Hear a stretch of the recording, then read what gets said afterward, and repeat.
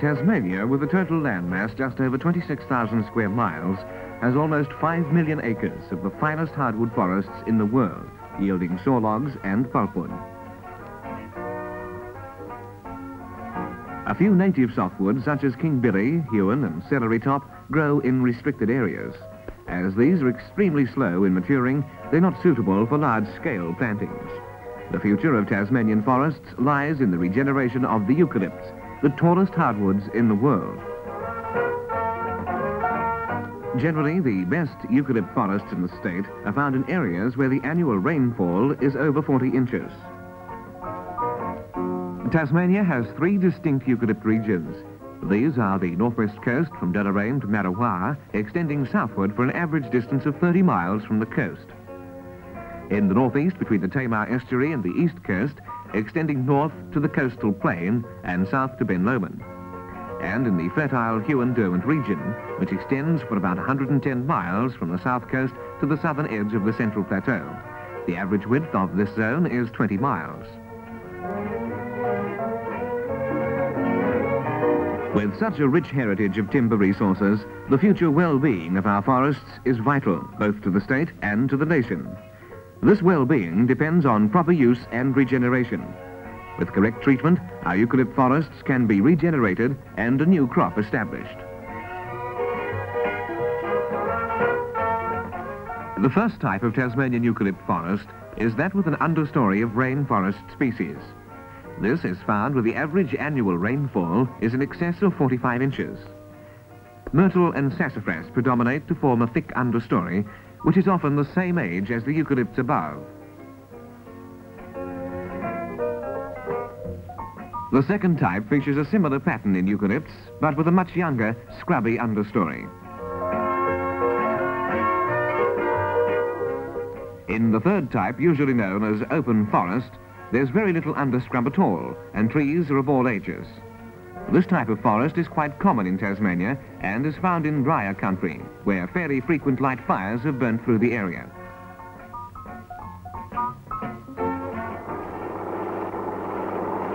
There, the forest has a thick or scrubby understory, as in types 1 and 2. The undergrowth must be cleared to enable regeneration to occur. In the process of using our forest wealth to advantage, normal logging of the trees disrupts the understory to a certain extent, and regeneration occurs along old tracks. Although it doesn't disrupt it sufficiently for complete regeneration, logging does help.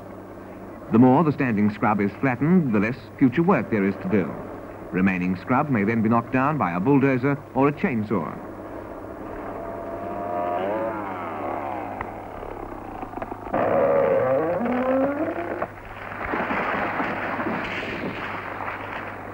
Unfortunately, chainsaws and bulldozers do not remove the debris, which can amount to over 800 tons per acre.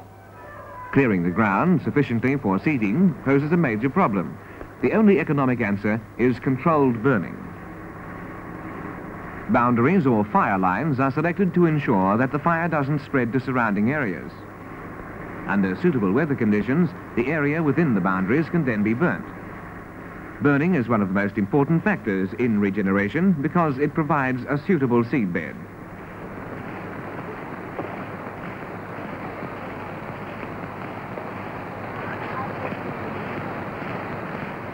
Controlled burning means firefighting equipment must be deployed in advance, ready for use at any point where burning debris may be flown across a fire break or into standing timber.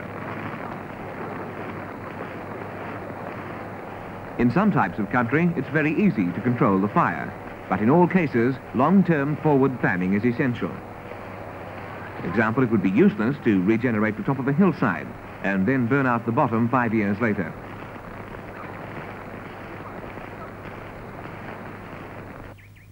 In the open forest, fire isn't always used for regeneration, as there's very little understory to remove, and the trees are at varying stages of maturity. If fire were used, many young saplings would be destroyed. These smaller trees must be preserved and given ample room to grow to maturity. The solution is often simple. Trees of sufficient maturity for sawmilling are removed. Extra openings are made by felling or ring-barking useless trees. When holes are made in the canopy, sunlight is let in, competition for soil moisture is reduced, and seedlings and saplings grow rapidly.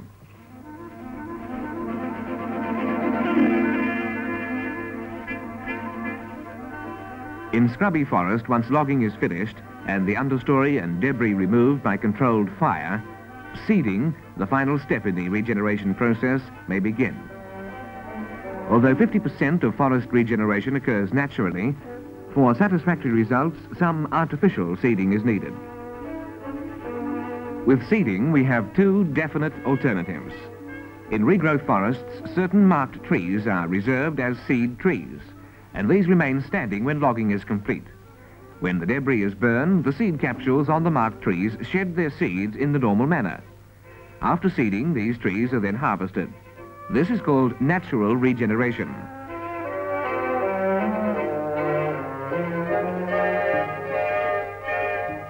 The other alternative applies when there's not enough seed in the capsules on defective old trees left standing after logging. The area is clear-felled, all available seed is collected, and the area is finally burnt. Seed is sown either by hand or from the air, depending on the amount of ground to be covered. One of the most successful and widely used methods is hand sowing, used extensively throughout Tasmania. The treated seeds are spread with small rotary seeders. About 50,000 fertile seeds weighing no more than 1 pound are required per acre. One of the astonishing aspects of nature lies in the ability of such small seed to grow into the world's tallest hardwood trees, attaining a height of more than 300 feet. The other method is aerial seeding, which is advantageous where large areas have to be covered quickly and cheaply. The seed is dropped in a controlled flow from a low-flying aircraft in the standard method for pasture seed and fertilizer.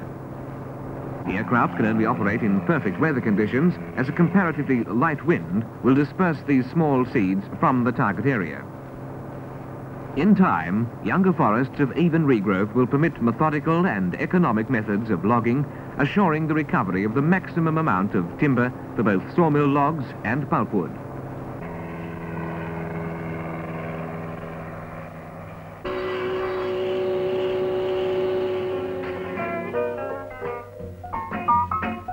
By improved regeneration, we're ensuring that future generations have adequate timber for all their needs. For never again will mankind know a surplus of wood.